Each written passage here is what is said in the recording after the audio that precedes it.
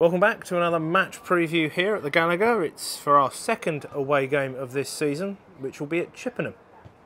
So before we look at the Chippenham trip, we must briefly acknowledge the last two home results. Nigel, the goalless draw against Hampton and Richmond on Tuesday, but before that, the loss to Truro. Your thoughts on that game? Well, it proved to be a tough game, didn't it? The Truro game, that, like we said in the preview.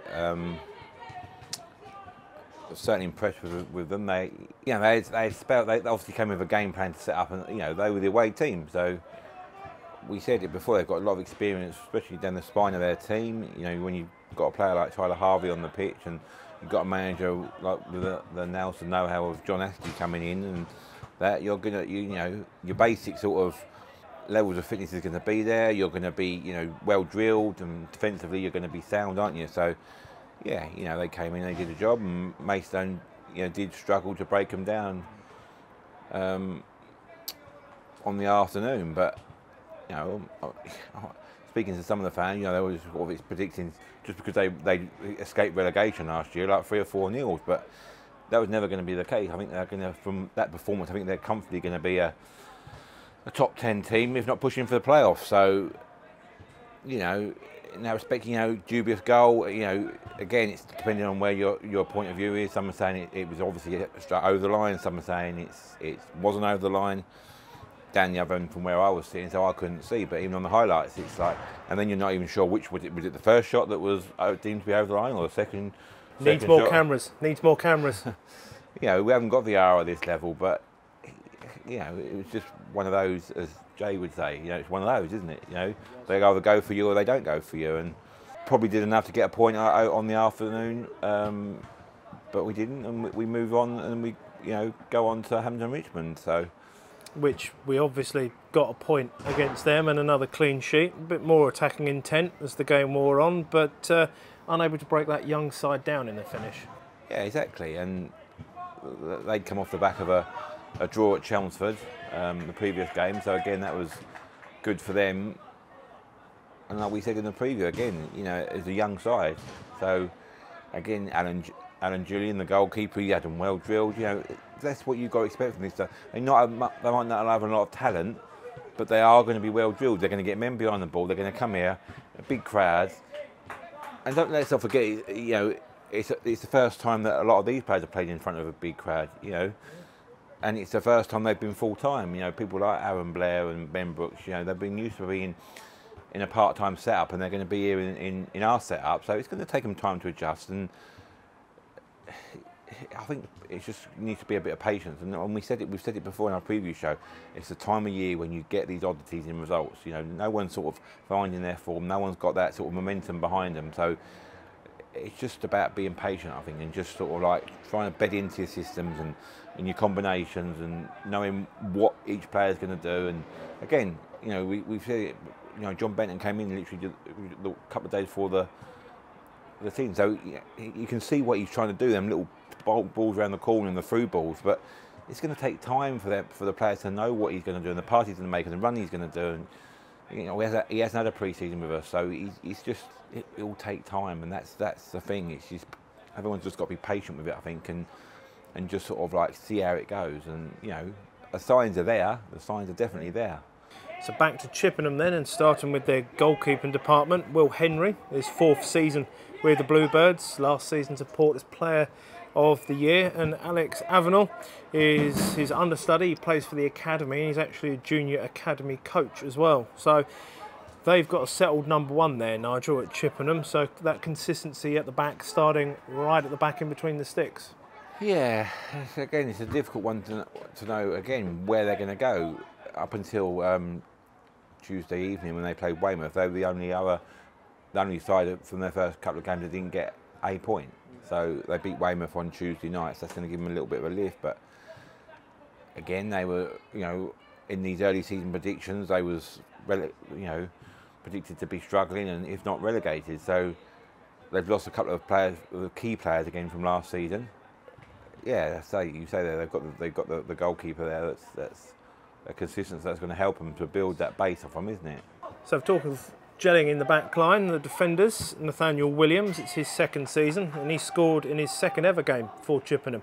last season. The experienced Freddie Grant played for at least 7 clubs in the National League South. Luke Haynes starts his second permanent season with the Bluebirds.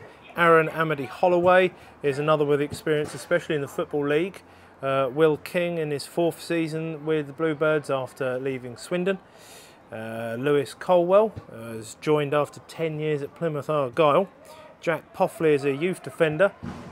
Some more experience and consistency in there for the Bluebirds, Nigel. Yeah, exactly that. You know, like we just said with the goalkeeping situation, a lot of them are in their 2nd year, and they all come to the club with that experience. So, you know, you would think they're going to be a tough nut to crack again. They're going to set up to be defensive.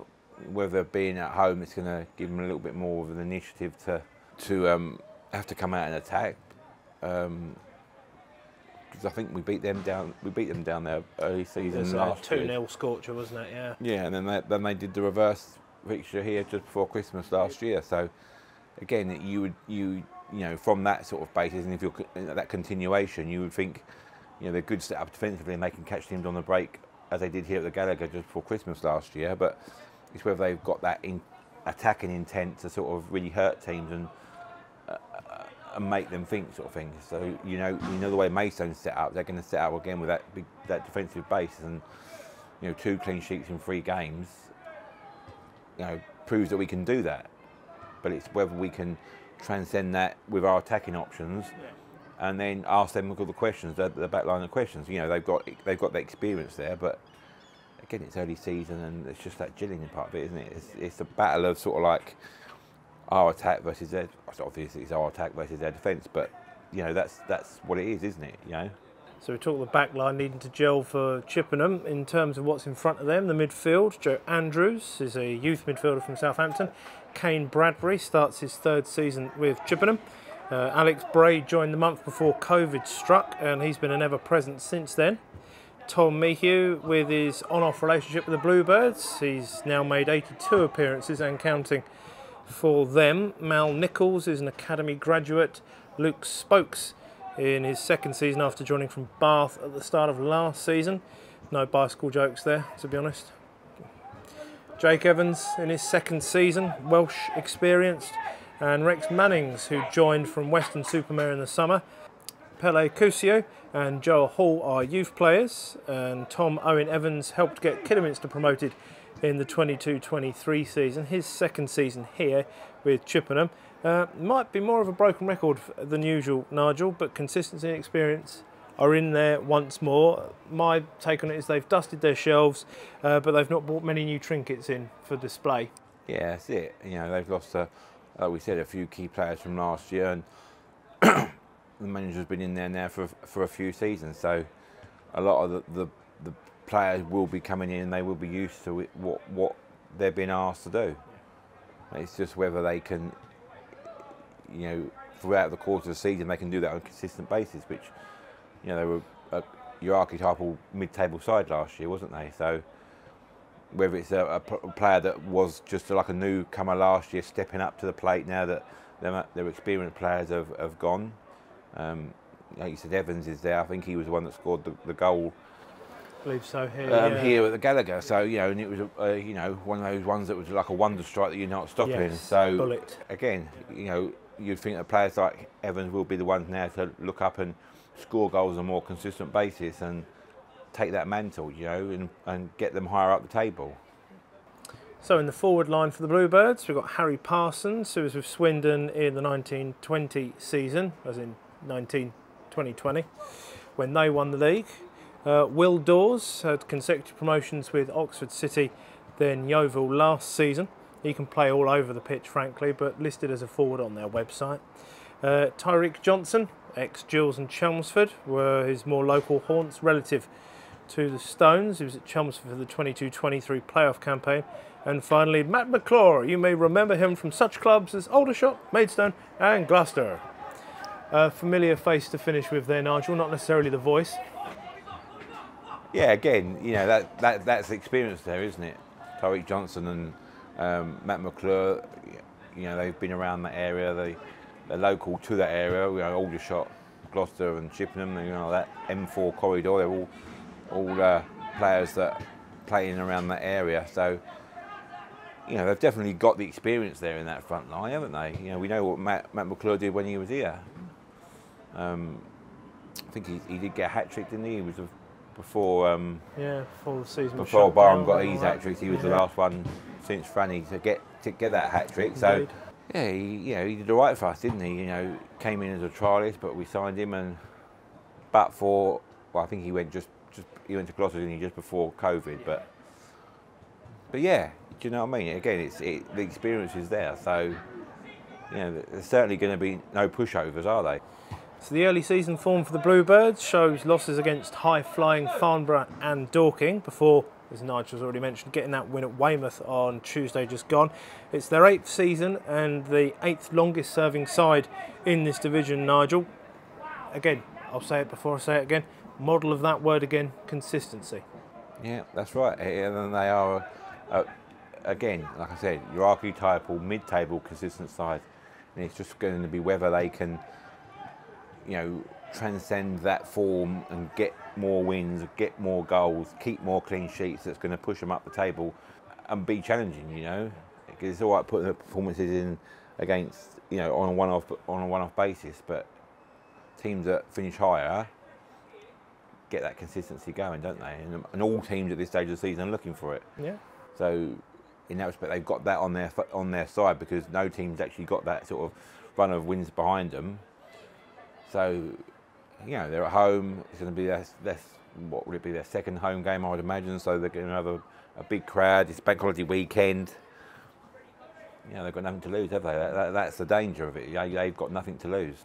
So the head-to-head record, it's all very tight affairs in the last decade or so. The last 3 fixtures have been away wins, most recently just before last Christmas. As again, Nigel's mentioned here at the Gallagher, that absolute Christmas cracker, I think I probably called it on comms, from Evans 2 days before Christmas.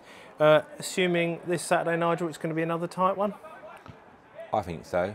I mean, you know, you just go through the players that they've got there. Again, that model of consistency and experience, and yeah, it's just going to be who wants it the most, I guess. You know, I'm sure George, Craig, and the team will, you know, have analysed them. They know what their strengths and weaknesses are, and it's who can exploit each other's weaknesses, and hopefully, fingers crossed, it's the Stones that come out on top.